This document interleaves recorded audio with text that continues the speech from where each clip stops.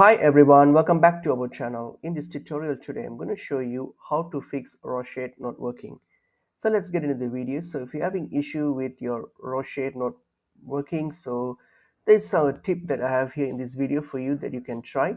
So what you can do on your search bar here, so what you're going to do, open up Roblox.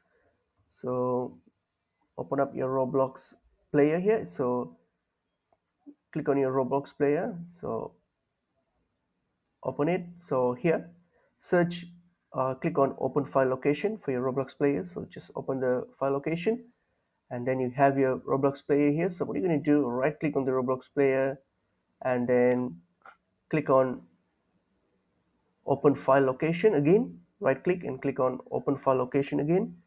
All right, so it's now done. So now you have your Roblox player launcher here. So what you're going to do, right click on it, and then once you have right click on it, you're going to click on properties. So click on properties here, and then when you get to properties here, what you're going to do, you're going to click on this compatibility tab, click on it, and then here scroll down and you will see under settings there's an option called disable full screen optimizations.